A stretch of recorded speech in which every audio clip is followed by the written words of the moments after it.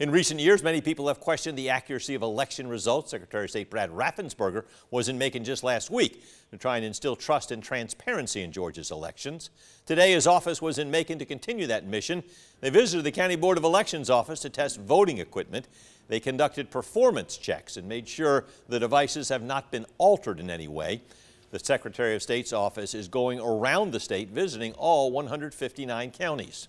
We can make sure that when we tell the device what candidates to vote for, the ballot that comes out matches that, and then that those ballots can be read by the scanners.